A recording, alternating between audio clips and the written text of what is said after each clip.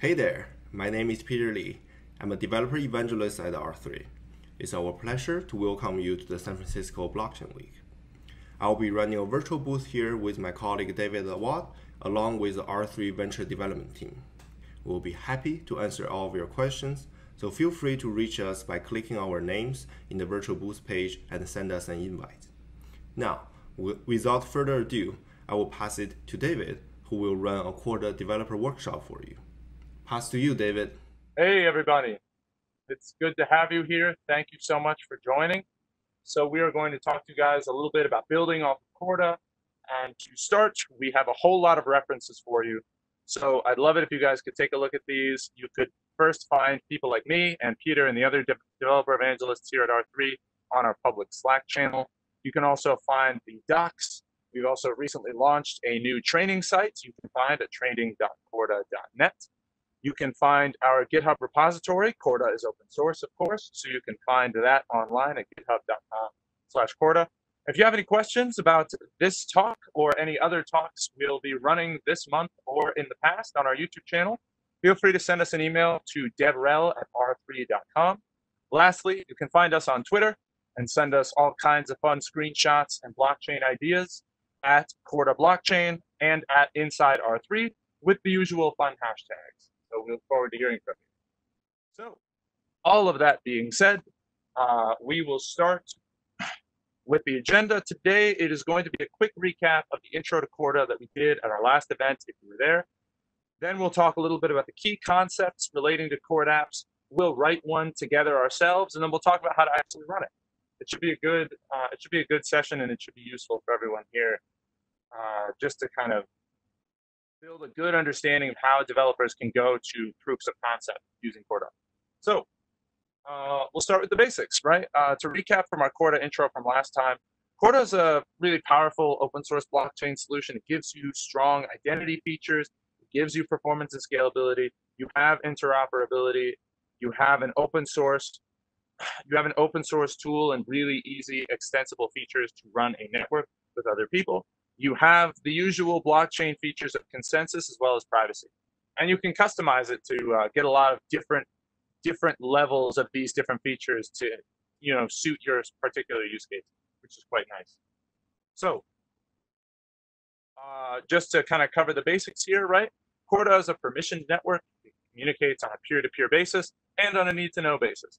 So let's say you are Titan Technology Partners and someone else is Colorado River Authority. Each of you has your keys, you have your addresses, and you have the ability to communicate with each other and represent digital assets that you're interested in tracking together, knowing with confidence that the blockchain is not going to be manipulated by any of the parties, even if you distrust them. And of course, in any typical Corda network, you have the notary pool operating alongside you to validate the transactions as you go. And we'll talk more about how that works as we get into the flow framework.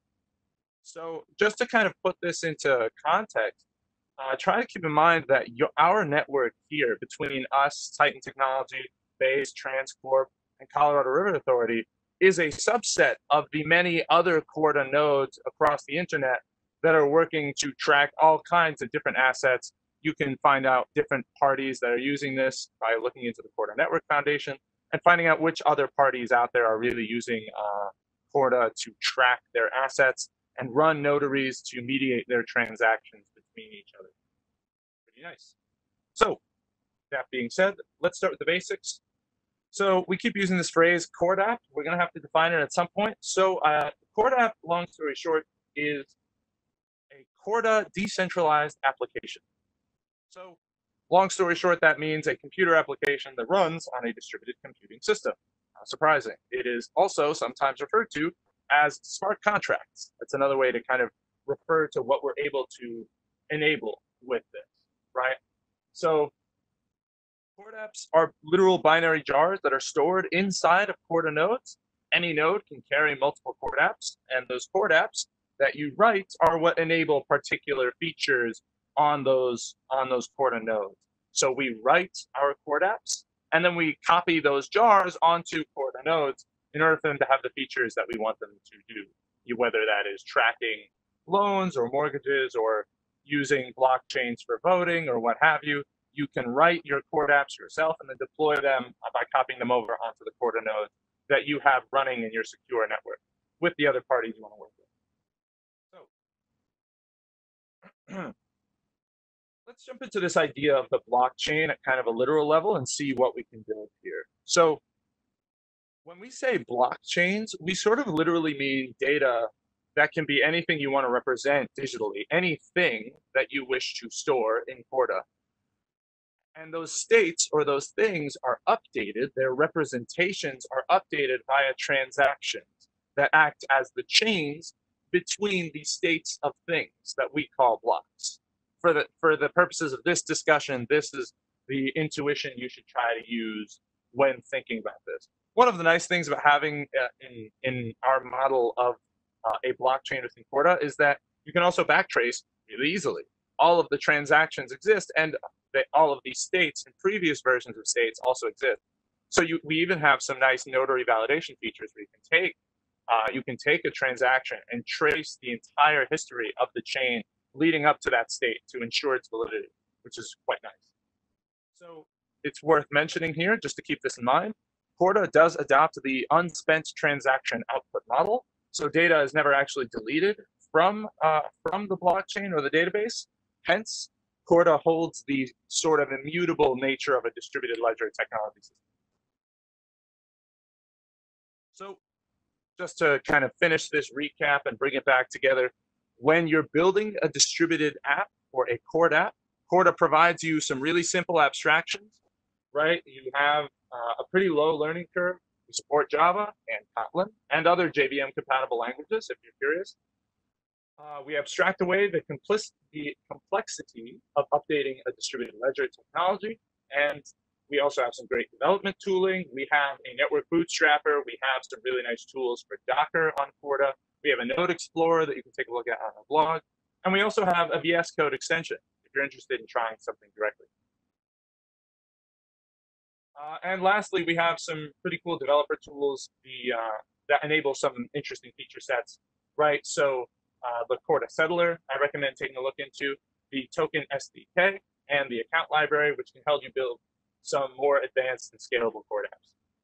So just to bring us into the actual live coding that we're going to do today, assuming I haven't talked enough, we're going to build a Corda app to kind of showcase the issuance of a token. And we'll talk more about what that means. But long story short, the files we need to implement are tokenstate.java, tokencontract.java, and tokenflowinitiator.java. Don't worry if you don't know what any of those mean yet. We're going to break down these different abstractions really quickly before we actually just get right down to building them together. So hopefully we won't lose any of you, and I'll make sure to show you every piece of the process, straight from cloning the repository to running the flows ourselves and seeing the hashes of our transactions. So these are the components of a Corda. There are states, there are contracts, and flows.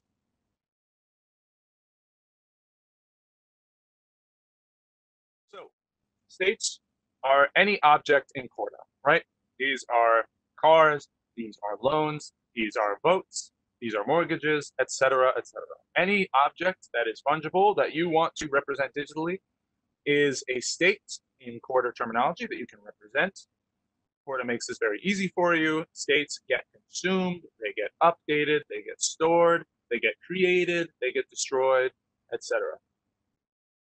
Separately, contracts you can think of as the tool to verify what you can and cannot do with a state. For example, you can create a car, but you cannot do other actions with a car, right? Maybe if you sell a car to someone, that car must have a license plate of 6 characters, let's say, if you live in New Jersey. Just as a random example, so that 6-character license plate rule might be something you would embed into a contract. So if someone tries to sell the transaction of selling a car to someone else, the contract can verify that the car is valid by ensuring that its license plate has 6 characters. So contracts are the tool or the abstraction we use to validate the operations we can do with states. Lastly is the flows. So when we talk about issuing a token or creating a state, a flow is the tool through which we can trigger updates to the ledger or transaction. So for example, a flow to perform the sale of an object, a flow to perform the issuance of a token, which we're going to do today, and flows to do all kinds of other things like adjusting a loan, making a payment on it, for example, or changing the interest rate, etc. So these are the three kind of ideas: the things, what we can do with those things, and then triggering the actual process of performing those things themselves. Putting all of these together, you have a pretty robust set of tooling that you can use to build a wide variety of different use cases on top of Corda. And that's sort of where the power comes in. So I promise we're going to show you some code in a second. This is the last piece of information I want to give you guys, which is the token state itself. The first thing we're going to build, the simplest abstraction for us, hopefully, which is, again, states, the objects we want to represent digitally. They only exist in the participating nodes of the specific transactions. If I sell a car to you, that state exists between the two of us. We are the only ones with knowledge of it. And in terms of the code, our state is going to live in tokenstate.java. So that's where we're going to start. Let me close out my PowerPoint here. And I'd like everyone to go online to github.com/corda/bootcamp-corda.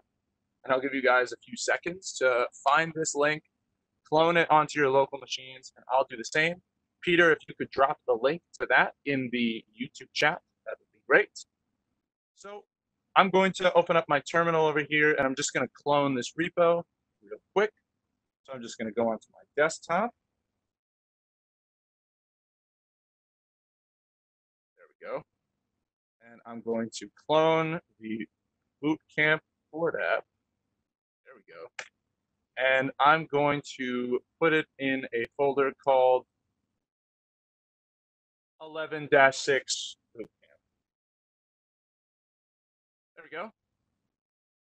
So I will clone that. It's appeared on my repository. So I'm going to go then look inside. You should be on the v4 branch. Just make sure you're on the latest version of that. And you will want to make sure you've just got the right revision. So I'll just run a quick git rev parse head, which will show me the latest version, the latest commit. This is one I actually made pretty recently because we made it a little easier for people to use this when looking at this stuff again yesterday. So assuming everyone's got this, you should have the v4 branch, latest revision, and I will open up my editor just to grab this and import it into IntelliJ. So IntelliJ is going to be my editor of choice. You are also more than welcome to use the Corda Online IDE. I believe that is at ide.corda.net. I'll actually double check that real quick.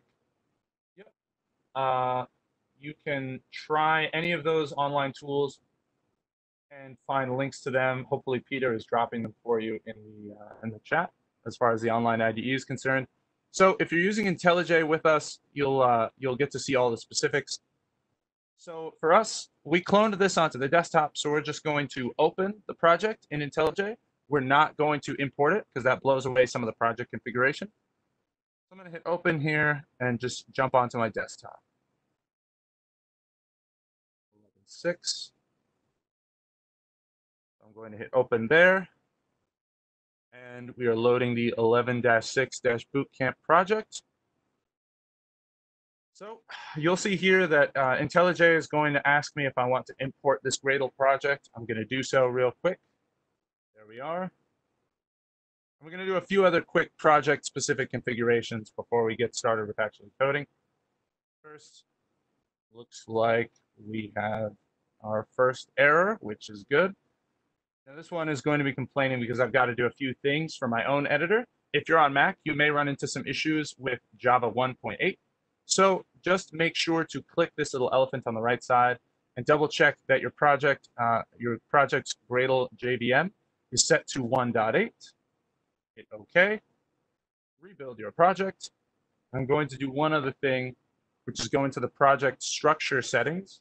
You can find this by hitting Command ; we're going into File, Project Structure, and specify the SDK. In this case, I'm going to go for Java 1.8 and specify the project language level of Java 8. So again, that's the project SDK 1.8 and project language level, and set that to 8 as well. So I'm going to hit apply and OK. Gradle is probably going to need me to rebuild, which is fine by me. Go. Let's see. All right. Configure successful. Green check marks. Looks good. So I'll give you guys a few minutes or a few seconds just to make sure that is all set up. Remember, that's just to go into the settings here. You can find these settings by hitting the Gradle box over there, hit the wrench, and then you will see this Gradle JVM version. And again, that is project structure for the Java 1.8 settings I was looking at before.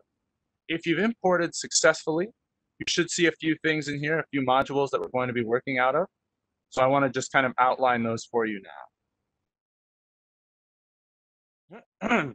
So inside of the Bootcamp Corda app, we have source, main, Java, Bootcamp, and we have 4 files: token contract, token flow initiator, token issue flow responder, which we will talk about when we start looking at flows, token state, and of course, contract tests, flow tests, and state tests. So for us to start off, we're going to look at state tests, and we're going to look at the token state file itself. Hopefully you guys have got this open. And so since we're good test-driven developers here at R3, we are going to talk a little bit about what these files, or what these tests actually do. So we have this idea of a token that we want to represent visually, right? And we talked a little bit about, let me pull this back over. We talked a little bit about how we want to have the idea of a token state that implements the Corda contract state abstraction. And we want to outline the issuer, the owner, and the amount. Looks like I need to zoom in to make this a little easier. All right. I don't know if I can zoom in. Let's see if I can get that.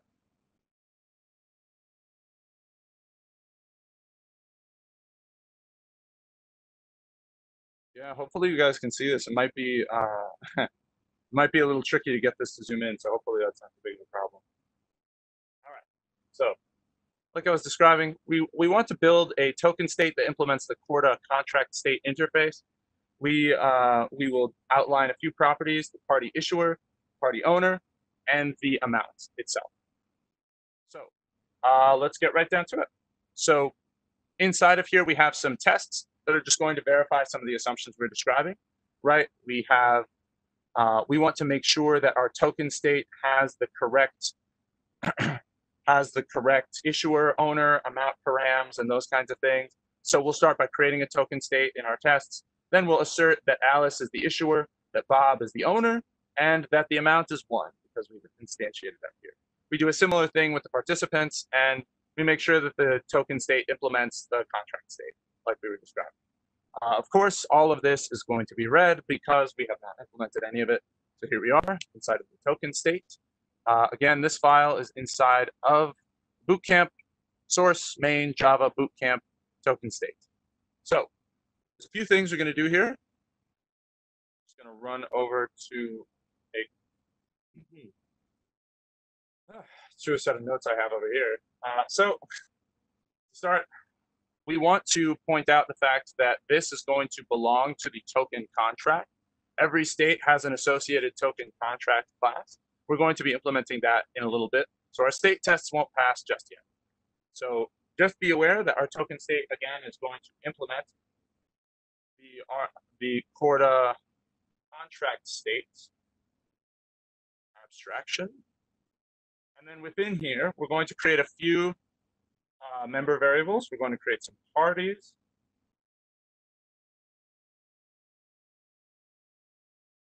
We're going to start with the issuer.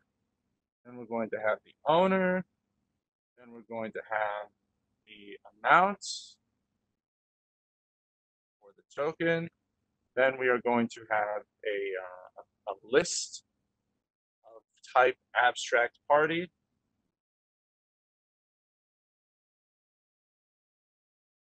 And we are going to call that participants. Whoops, there we go. So we created our instance variables, and we will probably continue to get complaints for a little bit longer as we implement this. So let's just start by creating the token state class itself. So public token state, party issuer, party owner, amount. There we go. Looks good. So I'm going to do this dot issuer equals issuer. This dot owner, just the basics. This dot amount equals amount. There's a really nice keyboard shortcut to do this, and unfortunately I did not remember it. So we're just gonna have to go the hard way here. So we'll create a new array list to store our participants, and then we're going to add the actual owner and issuer into this array list of participants. And this will come in handy in the future when we start looking at some other pieces of this process. So for now, just make sure to add the owner and issuer to the participants list. And it doesn't matter too much the order you add these in, but I will go issuer first, then owner second. That's pretty much everything for this method. Then we're just going to add some getters.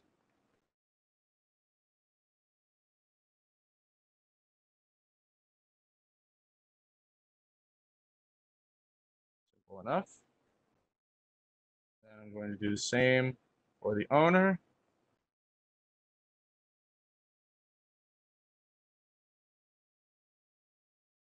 There we go. I'm going to do one more for the amount.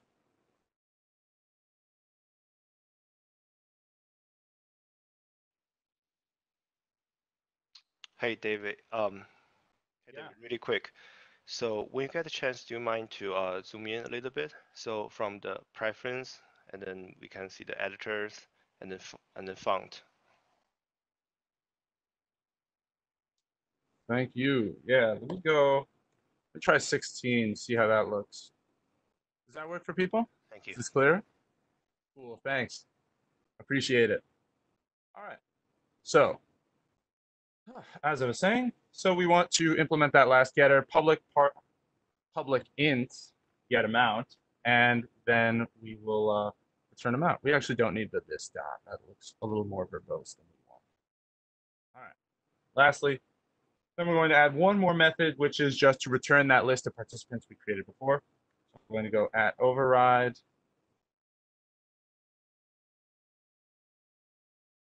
At not no. Public list. Abstract party. Get participants. And of course, this is just going to return participants. Here we go. Hopefully your class looks something like this, if everyone can see this. I'll give you guys a few seconds just to make sure you've got all that down. I know it's a lot. So again, the big talking points here are that we provide a contract state class which you can implement the methods of. And so we have a few kind of tools that provides you, and that's why that interface defines this method here for getting the participants, which we track in most Corda in most Corda state classes, and that's what this notion of owner and amount being the participants is all about. So whenever you're writing a Corda state, make sure that you implement the contract state abstraction, and make sure you specify what contract is actually associated with the state that you're writing. Now we can't run these state tests just yet, as we have to implement contracts. But hopefully after we've run contracts, our tests will all run right out of the box. Hopefully. I don't know of any demo that's ever worked on the first try, but we'll see what we can do. So, assuming everyone's got this, I'm just going to move on and jump back into the slides for a little bit here. Talk a little more about what the contract is doing relative to the states or objects themselves. Hopefully we can see this. All right. So again, we talked about those. Contract states being, or sorry, those regular states being the object, and the contract states are the rules that outline what makes transactions valid or invalid. So to make this a little more clear, right? Every transaction or ledger update is done via a contract verifying the validity of it. So in the ideal case, you have some input state. Let's say it is a loan, and that input state of the loan has some amount on it that is due, and that previous version of the loan, when a payment is made, must be updated. And so a transaction happens that consumes that existing state and then performs a transaction on it, consuming the input state and producing a desired output state, right? According to certain contract rules. So those rules obviously need to be followed during a transaction. So try to keep that in mind when thinking about this, right? A transaction is only valid if all of the contract rules have been properly fulfilled. So if our contract says everything is good and we have these beautiful green check marks, then we get a ledger update that is recorded to all of the parties involved. And of course, on the other side of this, if one of the rules does not pass, the ledger update is rejected. And that's pretty much everything to keep in mind. One other note, in terms of input states, there is not always an input state. In our case, we are creating something or issuing a new object. And so the token state we are creating will not consume an input state. We're just doing this for simplicity as far as showing our proof of concept here. But it's worth keeping in mind, of course, that the majority of use cases probably do consume an input state. And we have plenty of samples online on how you can do that. You can also contact us after to get some specific links if you have specific questions. So this is an issuance transaction that we're about to write. And so our contract code is going to look something like this. Now, in this case, the token contract Java class implements the contract abstraction that we also provide for you.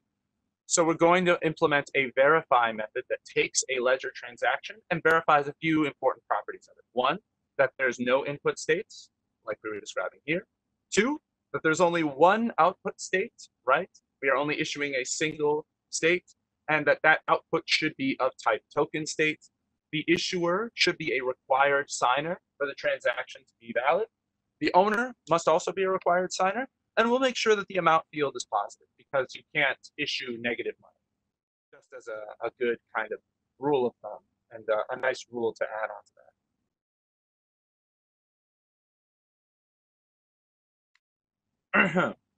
So let me dip on the slides real quick. So I'm going to pull up to start with the contract test, just to kind of outline. We talked a lot about 6 very specific conditions here.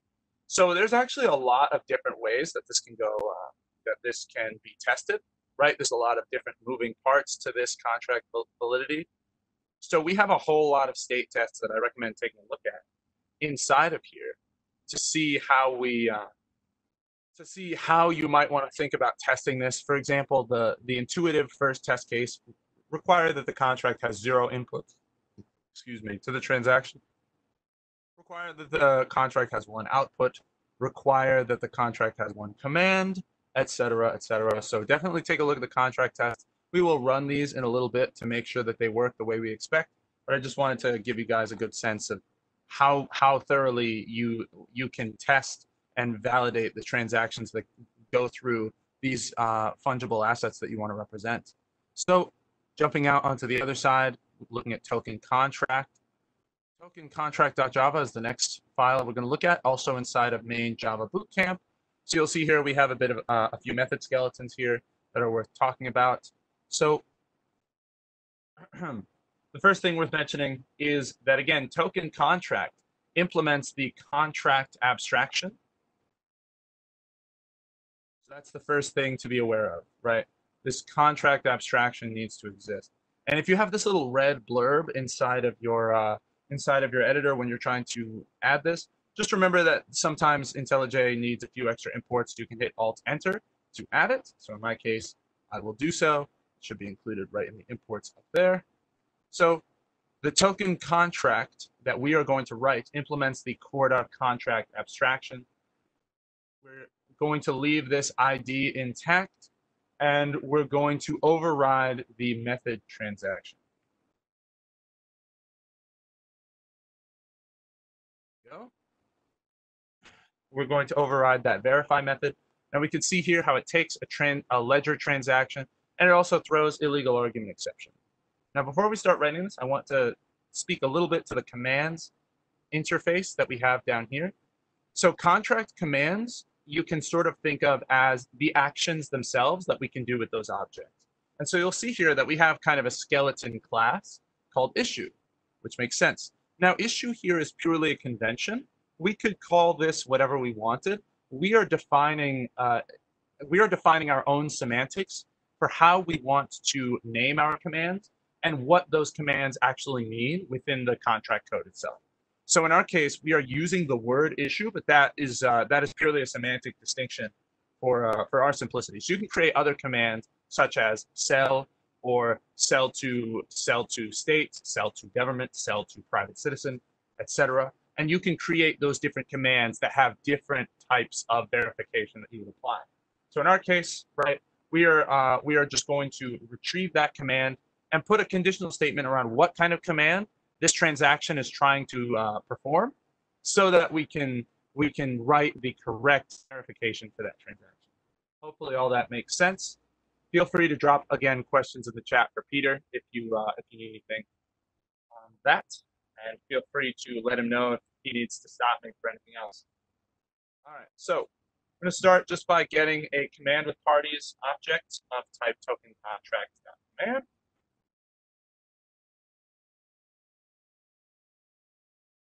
Whoops, and we're just going to call this command. This is actually the commands that we are receiving in the transaction itself. And we'll talk more about how the command gets specified when we look at the flows. So we're going to get the commands from the transaction and then retrieve them here and use them as a variable. Token contract commands class. So we're going to create a command with parties object. And again, that is require single command tx.getCommands token contract.commands.class being the other argument. And of course, the semicolon. So let's start by creating some lists of contract states. We're going to create two lists. These are the inputs and the outputs to the transaction. So I will create those right here. List contract state inputs equals tx get input states. Go. I'm going to do an alt enter just to get that imported as well. Then we'll do the same thing for outputs. And of course, if we're going to get output states, we need to change this method as well. Cool. So now we've got the inputs and outputs to our transaction. That sounds like it's going to help out. So now we want to write validations that are specific to the kind of command we're interested in. So in this case, we're going to go and look if the value of the command is an instance of token contract dot commands issue. And this again is just the issue that we've defined down here. So we have our if block. We're going to do one other thing. If we currently have only defined one command, we've only defined the issue command. So if we get a command to this contract that is not issued, we're just going to throw an exception for now. We're going to throw a new illegal argument exception that just says, hey, unrecognized, whoops. We're just going to throw an exception that says, hey, unrecognized. There we go. Awesome. So now we're prepared to actually write all of the verifications that we were talking about. We've specified within this transaction of our contract code of this command type, we want to validate 6 rules, right? We want to validate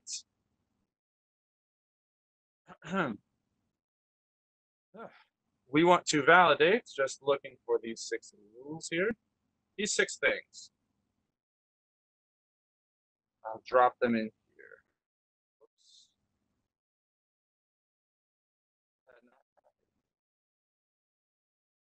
There we go. We want to validate these 6 things. That there's no inputs, that there's one output, the output is a token state, the issuer is a required signer, the owner must also be a required signer, and that the owner's amount field is positive. So let's start with the easiest one, ensuring that there are no inputs to the transaction. So we are going to add a function here that is a require that, and it will do most of our stuff inside of here. So we will start with require that, rec, and we'll use a quick bit of function magic here for those of you who like that. Fix my horrible indentation here. There we go. We're going to require that the transaction must have no input states. And of course, then we have to pass the actual conditional for this to be valid. And that will be, in this case, inputs dot is empty, right? Which makes sense. There's no inputs to the transaction. On the other side of it, we want to make sure that the transaction has a single output state. So we're going to do output dot size 1. Great. Then lastly, we are going to, or then next, we're going to make sure the output is a token state.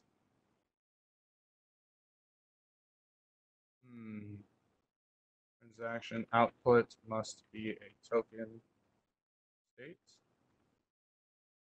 So we're going to specify that with another conditional. This one's also pretty simple. In order to get the actual, in order to get the actual token state or the state from this transaction itself, we're going to call outputs.getZero. And then we will make sure that this is an instance of token state. There we go. Cool. So now we're going to do one other thing. We're actually going to stuff that into a variable so we can use it for some other things. So we're going to call token state. I'm going to create a token state that we can use here. We're just going to call it output equals, and we're going to cast this. We're going to cast this outputs.getZero to type token state. So now we have the same token state that we were using before. No difference there. And with this output, we can validate some of the specific aspects of it. So for example, we want to make sure the next thing on our list that an issuer is a required signer. So let's do that.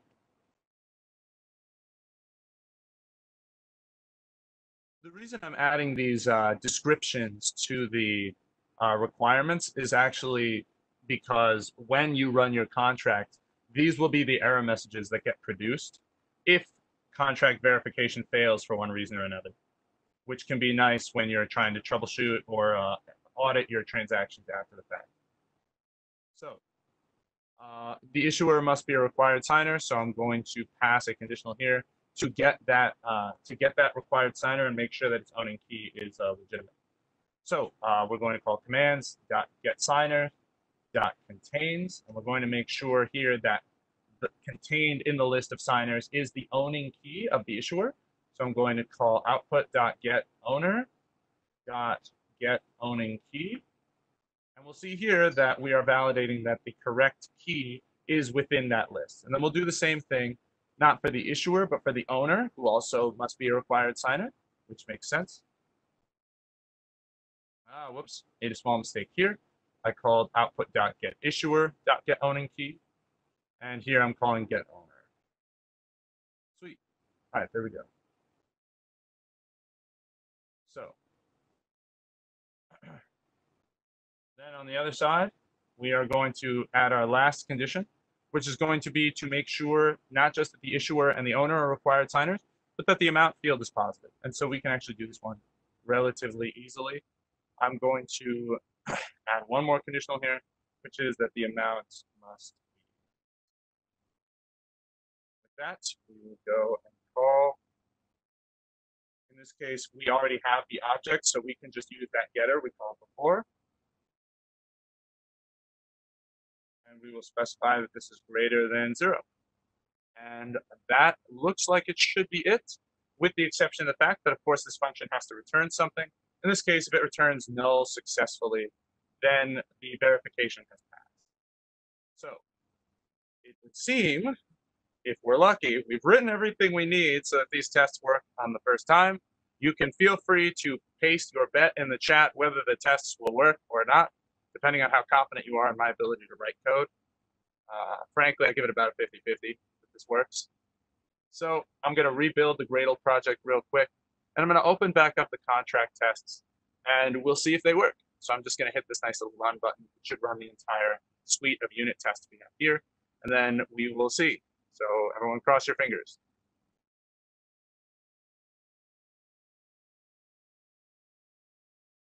Yes, this is another detail worth mentioning. So if you're running this in IntelliJ, you may run into one other little painful thing, which is just the module class path can get a little bit bungled. So specify that JRE and also specify the class path. In this case, I believe we can just set it to 11-6 bootcamp, and we shouldn't have any problems there. So I think it's test. Let's see how that works.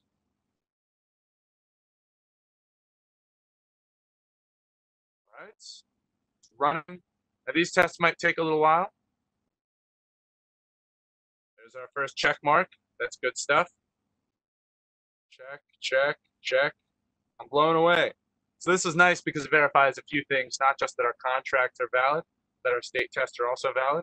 We have some warnings here just from some Corda compatibility things, but you won't have to worry about that too much. Next thing I want to try running, just to make myself feel good, is the state tests. So feel free to take a look at those. Same story. We're just going to hit run state tests over here in IntelliJ. We'll have the same situation with the modules. So we will run the tests, and the JRE should still be set to 1.8. Apply that. Run these. See if it works. Great. And it passed instantly. This is good stuff. So the last piece to talk about is, of course, the flows, and we will get into that in a minute. Feel free to open flow test if you want to prepare. But for right now, I'm going to jump back into the slides and talk a little bit more about what's happening when we really run flows. So now that we've written our contract, we've written the rules that outline what we can do with the objects we want to represent, and what makes those commands, or what makes those things we can do valid, as outlined by the contract. We now want to think about how we can actually trigger this whole process. How can we trigger transactions? How can we include our own custom business logic into this process so that we can trigger the contract updates to the state when we want to? And this is where flows really come in. So take a minute to just kind of absorb this diagram and think about what a flow is. A flow, we like to say it executes the business logic, but really a flow is a way for you to trigger transaction updates. So flows have a few things going on. They consist of two classes, an initiator and a responder. The idea here is that if I'm going to trigger a transaction with you, the two of us, obviously, if we're going to have a conversation, one of us has to start it. One of us has to say, hey, I'd like to sell you something, or I am going to sell you something, sign this contract, right? There's this idea that one party initiates a transaction and other parties respond. Now, this is not a one-to-one relationship. There can be one initiator and many responders, etc. There's more on that in the documentation if you are interested. But for our purposes, imagine a party A and a party B enter the notary pool, like we talked about earlier, where A proposes an update of some kind. A says, hey, I'd like to sell you this car, or I'd like to issue this token, this loan, this amount of cash, what have you. So I'm going to propose this update. I'm going to run my own contract code against my own update for this Corda app that I have installed on my node, my Corda node. You have the same Corda app on your Corda node. So when I propose and validate and sign my own update, I will send that to you, the other party, who will receive it and The responding flow will be what retrieves this information and be triggered when my initiating flow communicates with you for a signature. So my initiating flow will do these three things. Then I will communicate with you. My Corda node will communicate with your Corda node, running the same Corda code, and respond to that flow. It will check the update, and by check here we mean the contract code, right? Our second signature here will come next. If the contract update is valid, we will then sign it ourselves as party B. Then party B will inform party A of its signature to the contract, at which point party A will go back to the notaries and ask the notaries to sign the update as well. If the notaries sign the update and it is considered valid, these can also run the contract code that is configurable depending on use case. Then the update can be recorded for party A, and then party A will inform party B, and party B will have the recorded update as well. And so what you are seeing in this timeline is the life cycle of a flow. And what you are seeing as well is the life cycle from the perspective of A, the A being the initiating flow, and B being the responding flow. So this kind of makes sense, right? I go to you, I want to perform a ledger update, so I have to do a little more of the paperwork to make sure it happens. But you have to obviously sign it before we can go to a notary to ensure that it to have it validated, and then both of us update our checkbooks. Is kind of the idea here. So hopefully all that makes sense. If you have questions, feel free to drop them in the chat as we go. So we're going to implement a very similar scheme to this. I'll jump out of the slides for a second and jump back into the flow tests, because as always, we're good test-driven developers, so we want to actually make sure that we're using tests.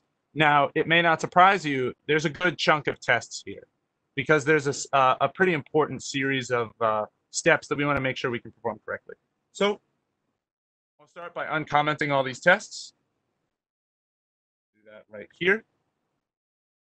All right, so we've got our tests, and just to kind of keep up the theme here, the tests here are similar to what we've been describing earlier. How is the transaction constructed? Is it constructed by the correct notary? Are the correct amounts being created on the other side? We see that here, asserting that the amounts are equal to 99, and that the output states that there's one output state, etc. We have some other things about the correct contracts and things like that. So definitely take some time to look over these unit tests if you get a chance. So let's go back and open the token flow initiator. And before we start writing this, I want to do a little bit of lip service to the token flow, the token issue flow responder as well. We're not going to implement this ourselves. Most of the time, you can use Corda subflows to accomplish the job of responding in most use cases. So just to outline the framework here, inside of token flow initiator, the first thing that we actually specify is not just the initiator, but who is going to respond to this. Am I an initiating flow? So that's what's happening here underneath these imports. We specify that this is an initiating flow class, and that it is startable by RPC, and that this token flow initiator extends the flow logic class in Java, or sorry, the flow logic interface. And so we define some other things that the flow needs in order to run, which is the owner and the amount. The issuer, it is assumed here that the issuer is going to be the node that runs this. If I'm issuing a token to you, then I don't need to know myself. I only need to know who I am issuing to. And so when we see this token flow initiator class, we see that inside of the token issue flow responder, that this class is explicitly identified as the initiating flow. And so on the other nodes, when I run my flow and tell other people that I'm initiating a token issue flow, those guys know how to respond to that because of this code that we were talking about. And right now, all we really need to do here is we can actually just use subflows, right? We can use the subflow provided to by Corda to receive a finality flow from the quote unquote other side and and submit the signed transaction ID. And pretty much this does a lot of the heavy lifting for us. And the last thing I want to mention about this is that when we have this signed transaction, we can actually implement our own custom checks on the responder side here as well. It is not, the contract is not the only place for you to enforce certain conditions. You have a lot of different places you can do them. So it's not just that any random person who proposes to a signed contract update can do whatever they want. You can ensure certain boundaries on that as well. So that's pretty much everything I wanted to say on the token issue flow responder. So feel free to close that or keep it open if you like, but most of what we're going to do is in here. So we leave a couple of to-dos inside of the Bootcamp Corda app, inside of this file. To do 1, 3, and 2 here, I just want to specify that we've actually done this in the correct order, even though the numbers are in a different order. It all depends on the way different people at R3 like to present this. So in our case, we've implemented token state, which is our step 1, and we've also implemented token contract, which is our step 2, which is how we end up at step 3, which is to build our token issuance transaction update. So just to outline what's happening in this code a little bit more clearly. When I run a flow, if I'm going to issue currency to somebody else, again, just to reiterate, I am not the owner, I am the issuer issuing this currency to somebody else. So I need to know who that person is in order for, and I also need to know how much the amount is that I'm issuing to them. This is why in our token flow initiator, this is all that the flow needs to know in order for it to satisfy its own abstraction. We create something called a progress tracker, and this essentially will show you command line visibility within the Corda shell of the progress of a flow as it is running. And you'll see what we're talking about a little bit later. But this is a very nice little tool that you can use to observe your flows as they're running and get some sense of which steps within the flows they're actually at. So now let's talk about the meat of this class and where you'll probably spend most of your time if you're writing Corda apps, which is inside of the call method. So as usual, we're overriding the interface here. This is also suspendable. And when we say suspendable here, what we mean is that flows obviously are mediating the connection between you and somebody else. So we need to make sure that these can be suspended. There is a great blog post by one of my colleagues named Sneha on the Flow Hospital that I highly recommend taking a look at after this. So when we call this signed transaction, what we are doing is this is the code you can think of as actually running the flow. And so the first thing that happens is we choose our notary. We actually go and we ask the Corda Service Hub to give us a reference to the network map cache, and we get the notary identities, and we just grab one. We grab the first one we find, and then we get our own identity so we can use it as we are the issuer. And so then the next thing we can do is actually create the token state class so that we can start really building something more meaningful here. So the token state, you can probably intuit, is going to be created using these private member variables that we created before. When the flow was run, we passed in the owner and the amount, and we passed these in from the command line when we actually trigger the flow. So this token state is just going to use those, right?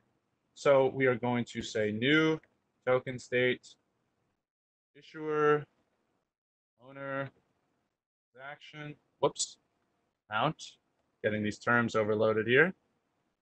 So we've created our token state. Now we need to build a transaction. So unsurprisingly, we have a transaction builder abstraction. So we will actually take the notary and pass that to the transaction builder to get this process started. So we have the notary that we're going to use. The next thing that we're going to do is actually verify our transaction. Actually, there's one other thing a few other things I need to do before we can get to transaction builder.verify. Sorry about that, guys. So before I can actually verify this transaction, we need to specify what kind of transaction is it, right? So that is where the command data comes in. So we're going to specify our command data, and this is going to be the issue that we were talking about before. So you'll see here, we're going to actually go and specify the token contract.commands.issue, which makes sense. We are creating an issue transaction, so we have to specify this command. The next thing we're going to do is we're going to add the command to the transaction. So we're going to call transaction builder.add command. We're going to add the command data, and we're going to add the issuer's owning key. Then we're going to add the owner's owning key. And just for being thorough here, this next piece of the transaction builder is going to be adding the output state. Which makes sense, right? We have some tests around this. So we want to make sure that our output state is only one token state, a modified one. And we're going to pass the token contract.id. All right, so we've done a lot of grinding, built out the details of our transaction. We know what type of transaction it is. And we have the actual details of the states that we want to be exchanged here. So now we can go and call transaction builder.verify using the service hub to get Corda to get our nodes to do this, right? So then after that, we have our flow session. We're going to initiate a flow from the perspective of the owner. We create a signed transaction. And then not only do we sign it ourselves, but we make sure that we have others sign it as well. In this case, the others signing it are obviously the other parties. So once the transaction is fully notarized, it will be recorded automatically by the platform. So you might notice, like I was describing earlier, you might expect there to be a lot more code around these other ideas we were talking about, right? This idea of going to the other node, waiting for them to respond, dealing with network latency, peer-to-peer communication, network bandwidth problems, etc. So Corda handles all of this for you, which is really nice. And so that's what these subflows are kind of doing for you. And I highly recommend kind of digging into the docs to see the specifics of what these do. Fortunately, most of the time, you probably won't need to worry about these much because they're pretty sweet abstractions. So these subflows do things like, as you can see here, collecting signatures, or the finality flow, which you'll see a lot, which, for lack of a better name, right, it finalizes the transaction for you. Once you've got the fully signed transaction, you can basically take this and run with it. So let's run our flow tests. Hopefully this all works. We will see what happens, that's for sure. So here we are back in flow tests. You should be able to just hit the run button, and I'm going to click run flow tests right here out of IntelliJ. We will probably get those module problems, yep. So I'm going to specify here the Java version 1.8, and we're going to specify the tests module within the Bootcamp. I'm going to hit apply, and then I'm going to hit run. And let's see what happens. The flow tests may take a little bit longer because we create a mock network with party nodes that are intended to sort of replicate all of the aspects of the network, which can be really nice. Most of the time, just as a pro tip, if you're going to be working on Corda apps, I recommend actually running your tests and writing very thorough tests with various different scenarios and running them from here, just because it can be kind of a pain to open the Corda, to rebuild your node configurations every time, open the Corda shell and then run the flow directly. So this can be a much nicer way to do it.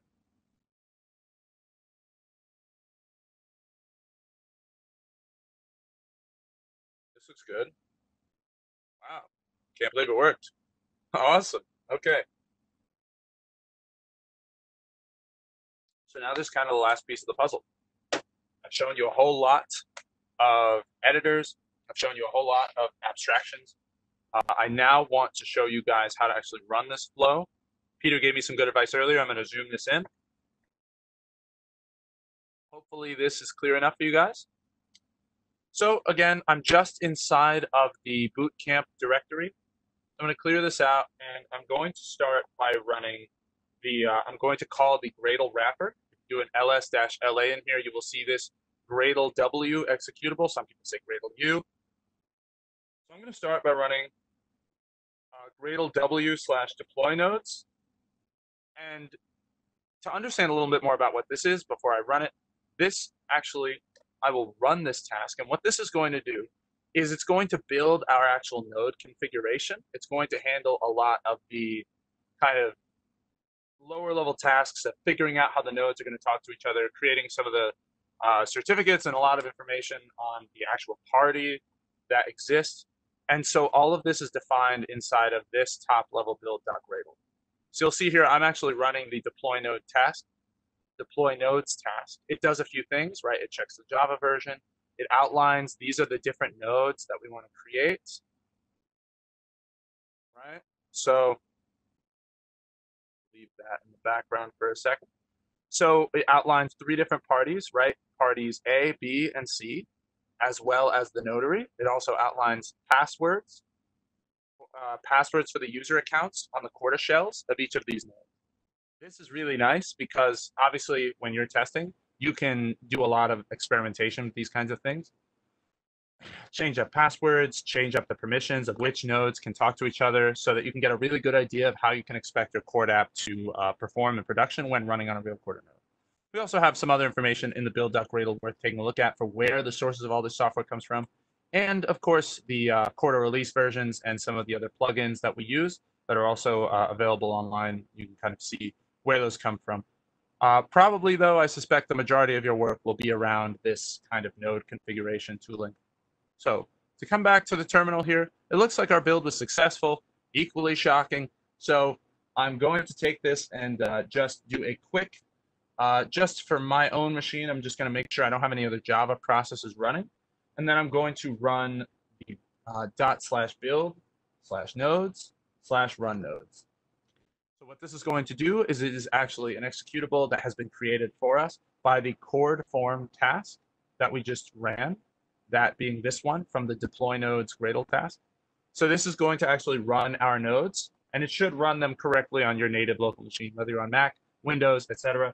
So let's give it a try. And if this works correctly, we should see my terminal over here pop up with a few different processes. And let me see if I can zoom this in just to make it a little clearer for people. Looks good. All right. How's that look for people? I'm hoping Peter will just let me know if this is hard to see, but if it is, just feel free to post in the chat. Really quickly. Go. All right. There's a lot of text on the screen right now. Let me just do this, just to make it super clear what's happening. So we have a few nodes here. We have party C, the notary. I'll just start with party C and run it towards party B. This is the typical Corda shell. You'll see a few things that were outlined in that config file: the peer-to-peer messaging address, the RPC connection, localhost, and these actually come from that task as well. You'll see here that the RPC settings are outlined, the ports and things for the different nodes. So party A, party B, 1007, 1008. In 2010, 2011. That's what's kind of happening here. So I'll just take party up. Okay, well, party C is already minimized. Then I'll start with party B. And what I'm going to do is actually just run the flow start bootcamp token flow initiator. Actually, before I even do that, just to show you guys what this kind of looks like, I'm going to run a quick flow list. This shows all of the flows that this Corda node has available to it. And we'll see actually that there is the bootcamp.token issue flow initiator that we were talking about. And so one other nice thing to notice here is if I go and I run flow start bootcamp, let me just copy it.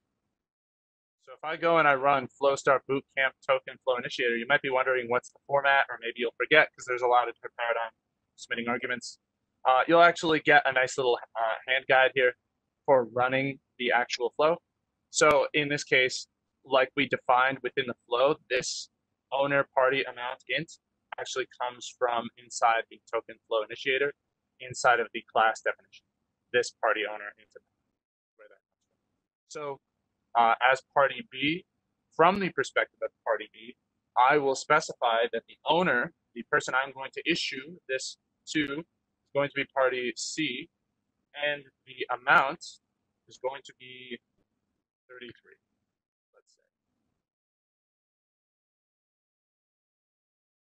What the heck? Error while parsing the flow. Oh, here I am talking about how nice the user experience is, and I messed it up. owner party C amount 33. Hopefully that gets us there. So here we see the progress tracker actually running, and we didn't add too many things to it, but we see the basics, which is it starts, it requests a signature by a notary service, it validates the response, it broadcasts the transaction to all the participants, and it's done. And the flow is completed with the result, signed transaction, and it shows you the ID, which is quite nice. So this is kind of the whole sort of life cycle of building a Corda app, getting yourself from an idea, from this abstraction of a thing that exists in your mind, to an article that you can track digitally using a blockchain that is totally immutable. It's a really powerful little thing, and it's a great set of tooling that you have available to you. One thing that you may want to find inside of the actual README for this project, you will see all of the abstractions we talked about, as well as some other tools to run this flow and other ones, and get some nice things out of that. There's one last thing I want to show you, which is a vault query. Now, we didn't talk much about this notion of the vault, so I want to just talk to it briefly. So here within Party C, right, we talked about this idea that the two of us manage states internally. And one thing about that is those facts or shared states or things are stored inside of a vault. So we ran the issuance from Party B. And one thing I just want to show you guys is how you can actually run a vault query, meaning how can I be sure that when this flow was run, that Party C really has it on the other side the way we expect. So we can actually do that. We can run something called a vault query, where again, a vault is just what we refer to as the private store on a particular Corda node of the facts relevant to that particular party. So in this case, I can go and do this. I can run a Corda query or a vault query to the vault. And you'll see this also in the bottom of the README. So what I'm doing is I'm specifying that I want to run a vault query, and I'm specifying the contract state type, and I'm calling it I'm passing that bootcamp.token state, which is our state from earlier. And there we go. So we see that the issuer is Party B, that the owner is Party C, and the amount is 33. Hey! So there you go. We also outline the type of the contract. We have the notary that particularly signed it. We have some different aspects of the transaction that is really thorough, and it's quite nice. So I highly recommend trying it for yourself, going through this process. Hopefully all of this kind of made sense. It's a really robust system that does a lot for you. And we love to kind of talk to people about the different ways you can use Corda to enforce smart contracts between you and other businesses or other parties that are mutually distrusting, which is quite powerful. So I believe that is everything that I have for you. So thank you very much. Check us out on LinkedIn, on Twitter, on the various social medias. We're always happy to talk to people, and you can find us in lots of different ways, and we're always looking for new ways to talk to people. So I want to thank you for taking the time to do this, and appreciate it. Yeah.